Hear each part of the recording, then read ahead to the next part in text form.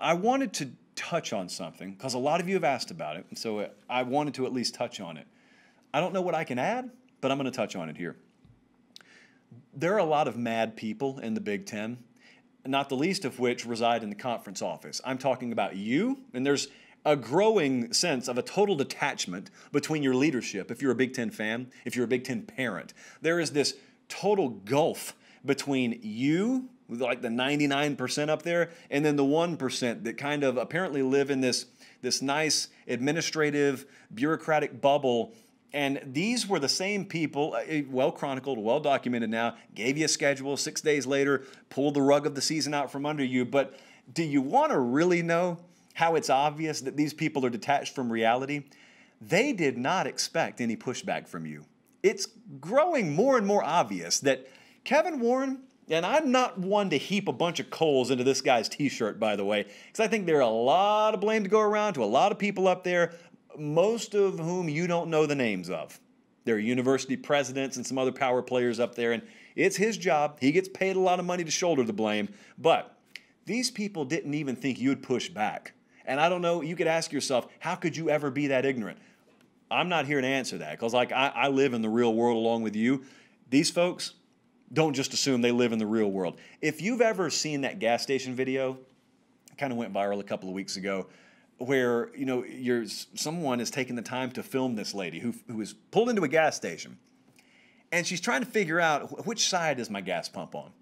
And this is not a new car, by the way, that we're looking at. And so she pulls up and, oh my goodness, didn't pull into the right side. Pumps over here, tanks over here. So then she loops it around to where she pulls back up to a new pump, but she's pulled in the same direction. So try number 2, swing and a miss. And so then she gets out, she sees the error of her ways, gets back in, use it around again.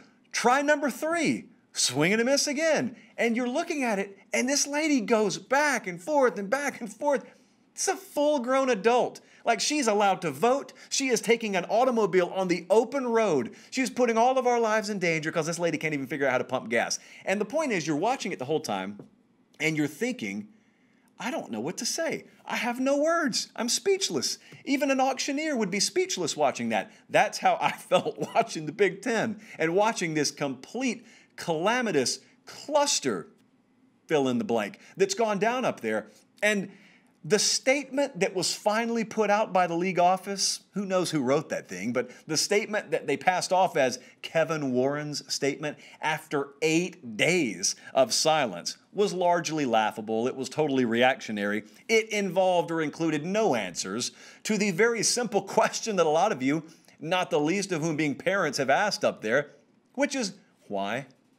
Not your lawyer's version of why. We want to know actual, tangible reasons why. And Big Ten parents are mad, and they have not accepted, to say the least, the excuses that the Big Ten has given them. You had to know this was coming. I'll tell you when I knew this was coming. When they released a statement, they being the Big Ten, when they released that statement when they were canceling or postponing the season, and not only did they say we're postponing it, but it is abundantly clear. Those 2 words, that was a reason why I came on this program and said, pay attention, underline those 2 words, italicize them, bold them, abundantly clear. Anything that's abundantly clear is seen by pretty much everyone with a rational, competent head on their shoulders. There was nothing abundantly clear about this. The only thing abundantly clear is the reasons you were being given for the postponement and the actual reasons for the postponement were 2 different things. And you were being lied to. And you're still being lied to, in my humble opinion, by a lot of people in the Big Ten. But it was so abundantly clear that you were given no data to back it up. Now, rational people soon came to the conclusion that, wait a second, if it's abundantly clear and it's medically based, then that means you've got some data that the rest of, at the very least, the rest of the sport needs to see, if not the rest of the world. There's no reason to keep it cloaked in secrecy. This is not NASA. You don't work for the government. Why? Where's the transparency at? Well, the reason is because there wasn't anything that was abundantly clear. And so then the follow-up question is, why the secrecy? If you want to play the game, we all know the real reason. They don't have anything to give you. But if we want to go down this road and we want to play the game, and we want to believe that it really was abundantly clear and all the reasons they had passed the smell test, Why no transparency? Why no sharing of anything? Why no explanation to the people this actually impacts? Not just fans, but of course, players, coaches. You got folks in the dark, and we don't even know if there was an actual vote taken up there. You got presidents, chancellors. Maybe there was a vote. Maybe there wasn't a vote. I guess I need to remind some people. It's been reported. I mean, I've finally seen people talking about this. But the day after this happened, when I was doing this show, I said, you know, these aren't private institutions. Aside from Northwestern, 13 of the 14 schools in the Big Ten are public universities. You know what that means? The folks that are working behind that curtain over there, making these decisions, guess who pays their salary? You do. So, humbly and respectfully, you got a right to feel any way you want to about this, and you can scream as loud as you want to about it. They should be giving you answers. Whether you accept them or not, they should at least be giving you answers up there. But the Big Ten parents, you know, the Iowa parents have pushed back really forcefully today. I know Justin Fields' dad's been outspoken. I think they're planning some action tomorrow at Big Ten headquarters. More power to you. I'll be checking it out. I know that. Can't make it to Indianapolis tomorrow. Got some things to do, but I'll be pulling for you. Several questions that I thought were very reasonable that they asked in their statement that they released yesterday or today.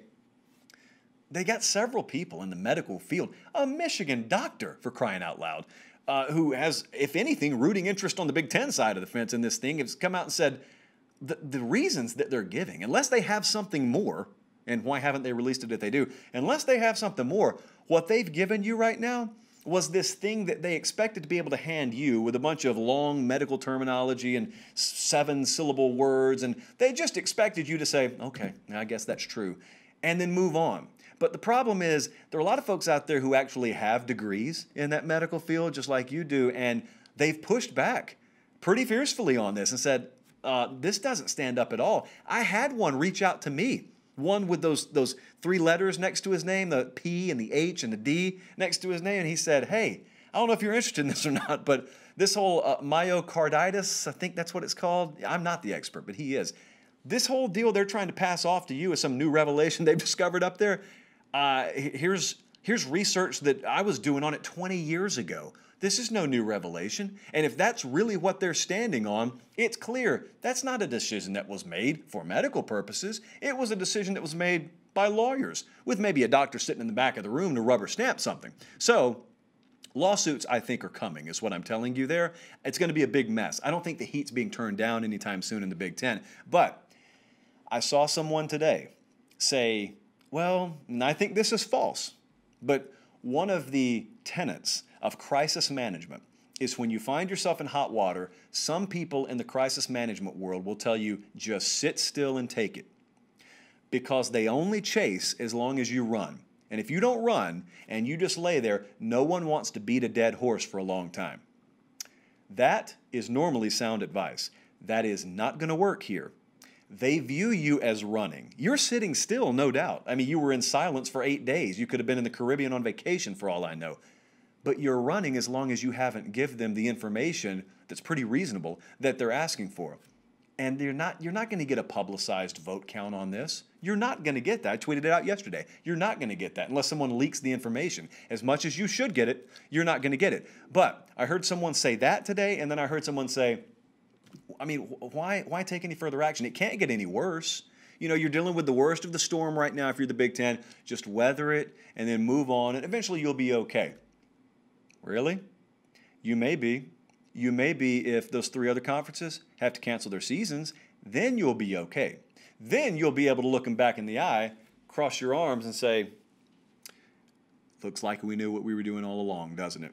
However, as I have said from the outset, if you don't move in lockstep, if all these Power Fives don't cancel simultaneously and a couple of them go out and 2 or 3 of them stay at it, and those 2 or 3 that stay at it get their seasons off the ground and they're able to carry them through to the conclusion, you have not seen anything yet, the likes of which you will see in the Big Ten, from parents, from players, from coaches, from assistants, on down the line.